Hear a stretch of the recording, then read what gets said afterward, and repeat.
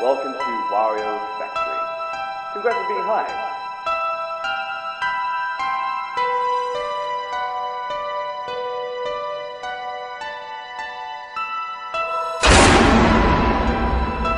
Okay, seriously, I have no clue what's going on here. Oh my god, they were right! It's what?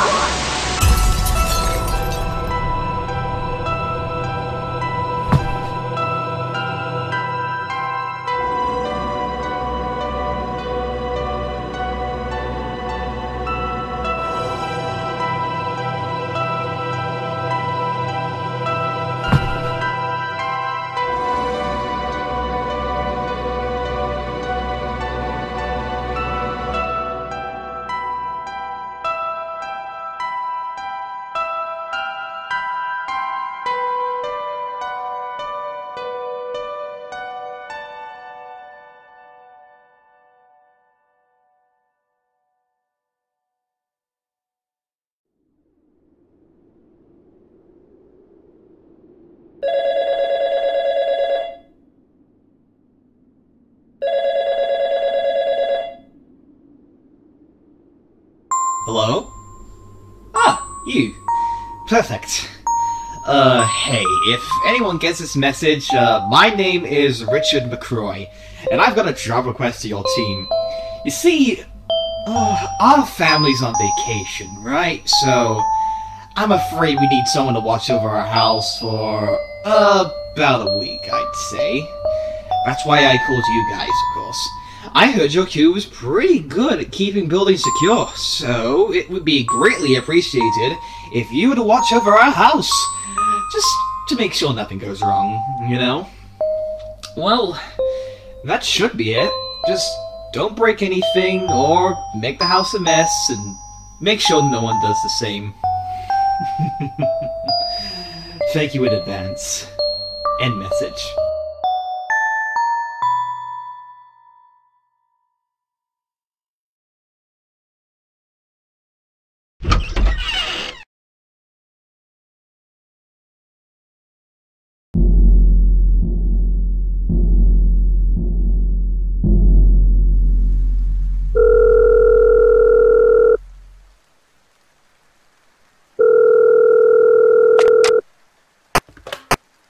Hello?